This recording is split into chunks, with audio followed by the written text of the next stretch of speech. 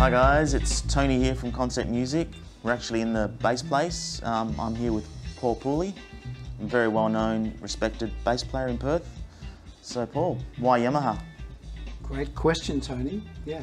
Well, I mean, I used to exclusively play a Fender jazz bass, an old L series, probably for the first 30 years of 25 years. I played, and then I was teaching a student, came in and had a Yamaha bass, and I just kind of noticed how great it sounded. And then, kind of in a weird way, I walked into this store, but it was in Murray Street, Concept Music, Murray Street, and then there was the same bass was on the wall, the red one, which was a BB model?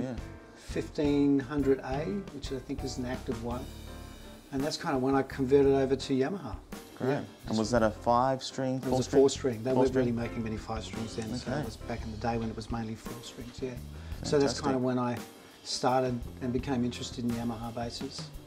Yeah. Plus a lot of great players were playing, Nathan East and kind of Leyland Sklar. Yeah, and all those Patitucci. people. Yeah, all playing Yamaha basses. Yeah. How early on did you start playing 5s? 5, actually I didn't have a 5, I had a 6, and then I had a 4-string, and I never had the 5. And then when I was asked to do a show called Wicked, which came through Perth, I think in about 2011, then I actually had to find a 5. And that's when I started playing the 5, kind of more exclusively. And I actually really like it. I really play 4 now. And which model is that one that you're playing at the moment? It's a new one they've just brought out, BB735A, active. Yeah. PJ setup? Yeah, PJ, which I seem to gravitate towards. I really like that. And do you always use the active engaged, or do you switch to passive mode at all? This one, yeah, occasionally I'll go to passive, depending on, mainly for the kind of the straight P sound. I usually just go straight for the P pickup and then wind off the, because there's no active now, and then just wind off the tops and.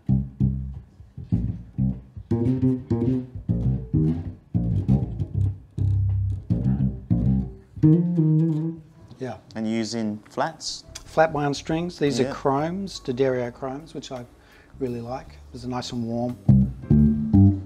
And I can see you've got like a different low B, not a flat wound. Oh yeah, I got the round wound. Yeah. On Why do you do that? It's a lot clearer.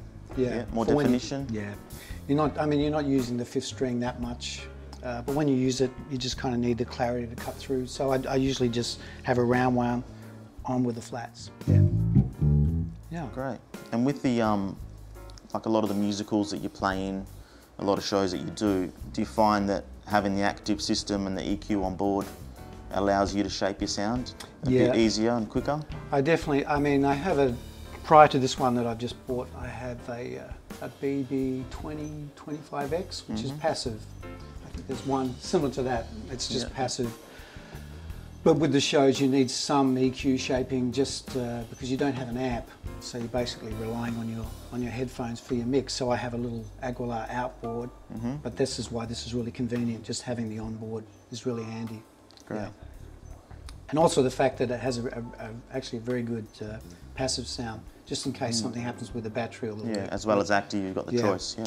And the other thing is, I mean, once I'm kind of set and I've got my sound, I don't mess around too much with the tone controls because I don't want to affect too much what's going on. You're obviously concentrating on the music and the score, right? That's right. Yeah.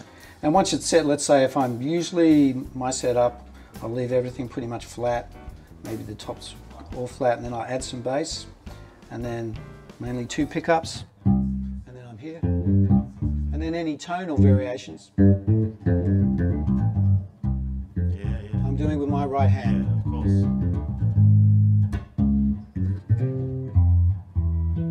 If I want something mellow, so there's really a lot of the tonal variations are coming from your hands and your touch. And positioning. Yeah. And that really bitey back pickup. Does the Yamaha deliver that? It does, but I tend not to use that too much. Not in the orchestra. Actually, I can't remember the last time I did that. I can't remember. Yeah, very, very rarely, because I'm kind of more trying to give a full warm bottom sound. Yeah. Great.